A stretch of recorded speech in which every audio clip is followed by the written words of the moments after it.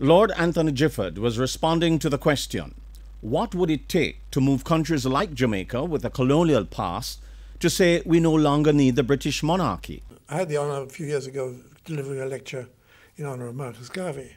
I looked up some of his writings. Marcus Garvey would have been appalled.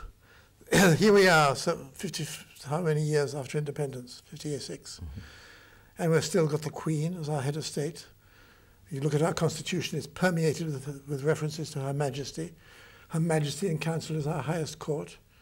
And I think it needs leadership. There would be two-party agreement if the government took the plunge. If the people need to be consulted, so be it. I will go around this country and exhaust myself to campaign for the abolition of appeals to the Privy Council. Is the holding onto the colonial past a part of the damage done to the Caribbean people as a result of slavery?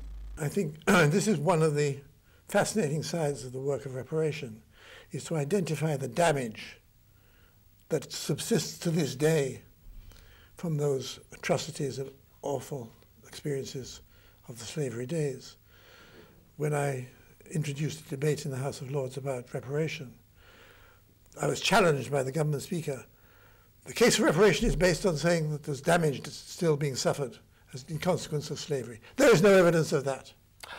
Now, I think our sociologists, our doctors, and all kinds of experts are needed to come together, both to prove the links between the atrocities of slavery and today's problems, family problems, sex problems, all kinds of problems, and at the same time to work out a program of reparation, which we can then insist on being enforced. He was speaking on JNN's program Insight on Wednesday. Michael Sharp, Frontline News.